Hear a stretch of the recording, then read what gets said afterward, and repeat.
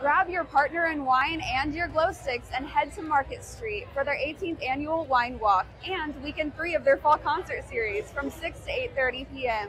Because why not? I'm at the Chapel Hill Scarecrow Festival with my friend Betty here, and I'm about to go inside their old schoolhouse to talk to somebody who knows a little bit more about the history of Chapel Hill. Thanks for speaking with me, Betty. Why the Scarecrow Festival? Why do you choose to do this, and what does the money go towards?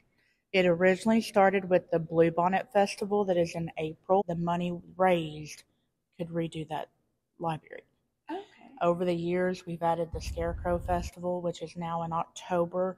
Money goes to the Historical Society. It's all, keeping up the buildings, preserving history. A lot of people from Austin moving in. So, we're a well-known city. Yes, that's it. That's Yes. very good. This is Allyson Spottswood reporting to you live from Scarecrow Central. Today on News 4, a stabbing in this home on Bender's Landing Boulevard left 3 victims and a 24-year-old suspect at large at around 3 p.m. yesterday. The male was arrested at 10 o'clock this morning by a coordinated police response. Currently in holding at Montgomery County Jail, he has been charged with multiple felonies. The victims were conscious on scene, are at local hospitals, and there is no known motive at this time. Move it or lose it, that's what these fighters live by here at Rock Steady Boxing Conroe, where individuals with varying conditions, including Parkinson's, work on boxing exercises to improve their strength, balance, and cognitive function. Let's go take a look. I've seen a real sense of community here today, and I wanted to ask you, how do you work to create that environment for your fighters? So one of the things as a part of their workout, we always start with a get to know you question. They can be personal questions. They can just be fun questions. So then it breaks the ice, gets everyone talking. That's great. So you encourage them to kind of create their own events even too. Mm-hmm. Yes, we do. Well, actually, they kind of take it on themselves. So what inspired you to begin this journey and to continue it?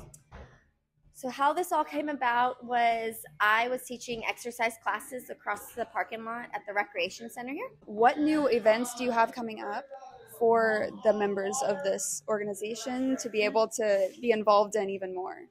So event-wise, we are doing like a fall festival next month, just for them to bring their family and friends to and just have like carnival type games.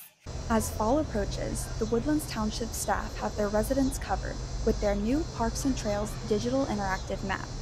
With over 130 public parks and 23 dedicated pedestrian trails, the days of sifting through PDF files are over.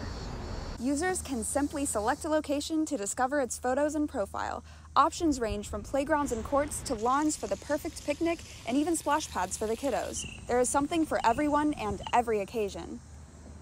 Individuals in need of some fresh air can find the modernized feature online at thewoodlandstownship.org/parks. Reporting, Allyson Spottswood, Channel 4 News.